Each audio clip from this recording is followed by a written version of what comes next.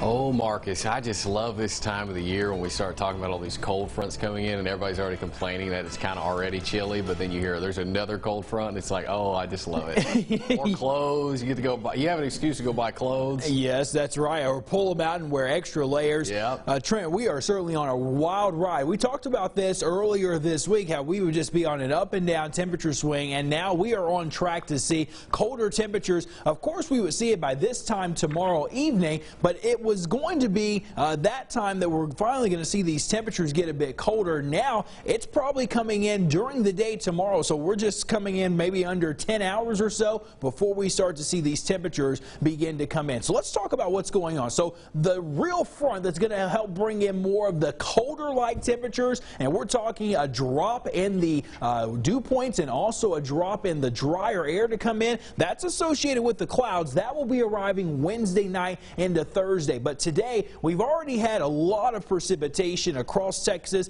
and there's some colder air, say within about 50 or 60 miles off to our northwest. That's coming in for tomorrow, and that's going to really help drop the temperatures first initially before we start to see some of the more colder air come in as we head into our Thursday morning. Temperatures for us now into the 60s for many areas, but you do notice a nice little gradient here of temperatures off by about 5 to almost 10 degrees. 51 Sulphur Springs, Palestine at 56.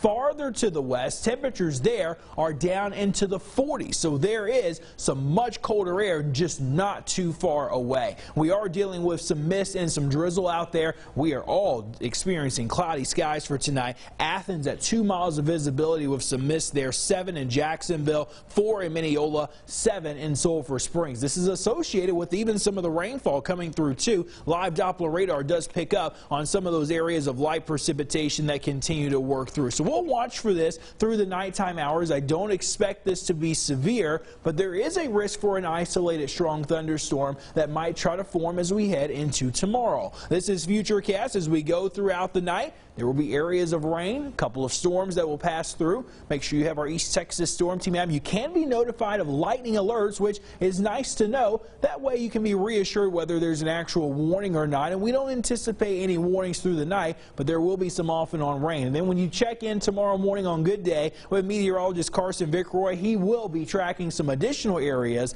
of rain and thunderstorms that will be coming through. Into the afternoon, couple of isolated stronger thunderstorms can occur, especially where we warm up a bit more down over parts of deep East Texas and Toledo Bend. A gusty wind threat, maybe some hail will be possible, but at this point, most of us are in the colder air, but we'll still deal with some waves of rain going all the way through Wednesday night into Thursday. Let's show you the temperature drop. So this is 7 a.m. tomorrow morning. Notice the gradient here of temperatures from the 40s off to the northwest down into the 60s down to the southeast. We'll fast forward this toward the noon hour. Temperatures still starting to cool down from northwest to southeast, even near 70. That's where that isolated storm chance is over deep East Texas. And by 5 o'clock, temperatures there down into the lower 40s, but it will feel even colder than that as we get into our Wednesday evening and Wednesday night. So here's the 7-day. 44 the afternoon temperature tomorrow. Rain ends Thursday. 48 for the afternoon high. We will struggle to get to 50.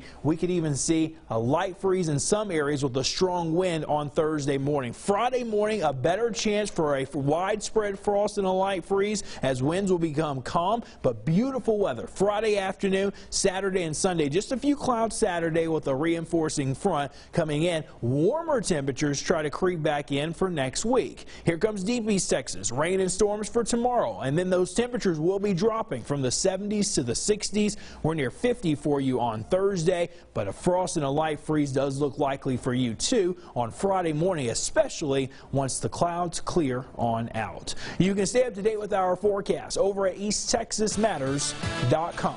Thank you, sir. Good news.